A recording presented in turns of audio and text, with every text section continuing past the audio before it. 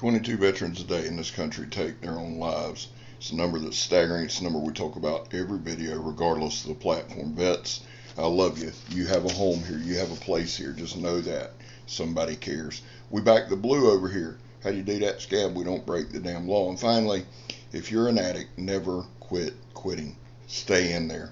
Well, guys, today we have the Kaneko Arizona 880 Wild Boar, or the Wild Boar 880. G10 handles, about a 4 3/4 inch blade. There's Megatron hanging out right there. Clip point. It's built a lot like the Tracker. The steel on this thing is it's in the MOV category, 7CR13 MOV. The blade length, like I said, it's 4 3/4. Overall length, 10 1/4. It's 5 millimeters thick, so it's pretty damn thick. 56, 58 on the Rockwell hardness, and again G10 handles. Now, this was a budget knife that D-Bad sent me. Now, you notice that we did about an 8-minute, almost 9-minute video. Not as long as my normal videos, and I'll tell you why. Because I can show you all you need to see in 9 minutes with this knife. It is absolutely not a chopper. It can, in some small increments with smaller stuff. It's a couple things the handle's a little small for me, only because I got busted up hands. Everybody else should be fine with it unless you got busted up hands. Now, I'll say this, it's serrated on the back blade, which is fine with me. I don't like serrations on my blade, but on the back I don't mind. Now, I didn't saw all the way through this thing. I could have, I just didn't want to burn up that kind of time. Serrations are razor damn sharp. The strength of this knife is it is razor sharp. You see it cutting through that paper, and we got off track on that paper, went to the side a little bit, and it just kept blowing through. This thing out of the box is super sharp. It does feather sticking. Now this is a green stick, and I bring that up because a little later on we're going to do a more seasoned oak branch or something. But do I like the knife? Absolutely. And it's a lot of fun. Look at that. It's just peeling the things off, son. Devastating cutting power right there. And it's, again, $10. You cannot beat it. Now, it's got about 14 different damn names. I think Isaac the Noob may have named this knife. That's kind of the vibe I'm getting off of it. But it's razor sharp. It's built. Blade shape is reminiscent of the Tops Tracker. Okay? And I was surprised to see the thickness. It is full tang construction. It does have a place for lanyard hold out the back. And it's a glass breaker as well. Yeah, it's like a protruding glass breaker with a little lanyard hole. The setup is really good, and I'm not complaining on the handle. I just need a thicker handle.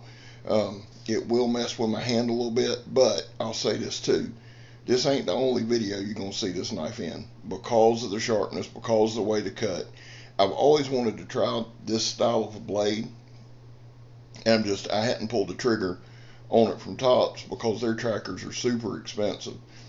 Conversely, this one's not, and I get it. You know, it's different materials, it's different quality. I get all that, but I'm just talking about using this blade style. I really liked it. We do a lot of slicing right here, a lot of feather sticking, and the knife had no problem. Now, 5 millimeters thick it's not super thick. It's not the preacher thick. You know, none of that. But it's thicker than a lot of them. And it handled right here. You see, get some cuts and twisting the knife. When I say it's not a chopper, I just don't think it has the blade length, and that's okay. Not every knife is. This is a good. I think D-Bad said he'd use it as a camp knife, a cook knife, and I could see that absolutely. This thing was made. It's called the Wild Boar. Just looking it up some now. I'm from the South, and we all know, you know, how you go in and cut hog hunting and all that. I can tell you this, folks. I want something a little longer in my hand than what that is right now. I know some of y'all have killed boars with pocket knives and all that bullshit. I get it. I'm just talking about for me. But now this thing is a tough blade. Like I said, the 7CR MOV or 7CR. I always get it screwed up. 7CR13 MOV. Budget steel, and it's $10. Would I spend the $10 on it? You damn right I would. I'd buy 3 or 4 of them, if nothing else but the sharpness of this blade. And again, that tracker design, I've never used it. It's not a Kukri, it's the tracker design, is what it is. And you see some just little light chopping there. It really handled it well. It did fine. We're going to go to a thicker stick here in a minute, and then obviously we'll do the Donnie B all day drop and throw and stab test, which that clip point helped it perform very well.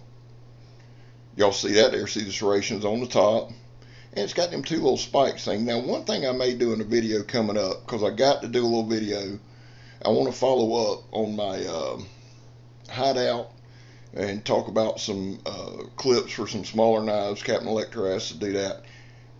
And there you go, Scab throwing it down, son. And I wouldn't mind taking the handles off of this and lashing it to a spear. Now, here's that seasoned piece of, it's either oak or cherry, I don't know. It did not do super good on the chopping, and that's okay. With a 4 3/4 blade, I mean, it's just not, and it's not heavy enough. But again, now watch this. You can start to see the stuff fly off of here, because that thing, there it goes. Y'all see them wood chips flying? I'm telling y'all, it's Kaneko, and I'm going to put a picture of it on Instagram with the pertinent information, but it's the Kaneko Wild Boar Arizona 880. I don't know if I'm going to put all that in the title or not, but just look up Wild Boar Arizona 880 if you want to get you one. I think it's worth the $10. And it handled very well. And again, if I didn't have these old busted up hands, that handle would be perfect because it's G10. It feels good. The knife's easy to control. Y'all can see that. I did do a little feather sticking with it. I think that's what I'm doing there. Handled very well. It doesn't have what you would call typical jimping on the back or on the spine. It's got the 2 protrusions there. That's all I know to call them. It's almost like 2 guards. That's why I say it looks kind of like a Klingon knife. But you see right there that kind of bite I'm getting. And that's an older piece of wood. It really is. Knife had no problem with it. And there, you know, Scab's going to throw and miss. That's just part of it. It comes with a nylon sheath. And it's got a Velcro strap. It's got a pocket with a Velcro strap that you can put some other survival stuff in. It comes with a... I don't know. Well, I guess it comes with that ain't a leg tie. It comes with some paracord at the bottom. Here we have the Donnie B all day drop test. Very, very important test.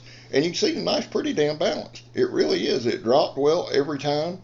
It threw well every time other than that I just did. Knife, again, very easy to control. I loved it. Donnie D-Bad, my brother, thank you very much for sending it to me. I've enjoyed it very much. And again, it's light enough that you could, I'm thinking about making a nylon or a Kydex sheath for it, maybe like a scout carry type thing, because you could carry this on your belt or on your pack and never know it's there, son. Just a good little knife, good little backup or secondary knife. Well, guys, listen very closely right here, because this is the most important part. My guy Mikey says it best.